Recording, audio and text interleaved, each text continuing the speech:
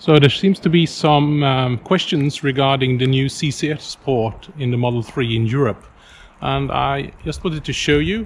I got some questions if it's still possible to use the standard wall connector that you have, and the answer is yes. So I have my wall connector here, which is connected to the Model 3.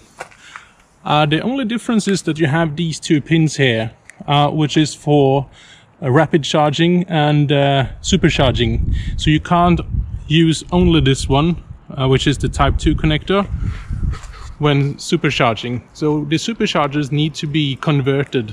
So what they do is to put two different connectors and two cables. So you just choose the one for Model 3. And please, Model S and X drivers, please try to use the regular supercharging spots, because at least in this country the Model 3 CCS spots are very limited.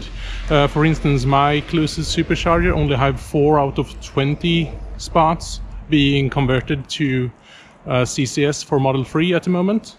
So just think of that. If you see two cables, maybe you could just use another charging spot. Okay, so drive safely, and I see you in the next one.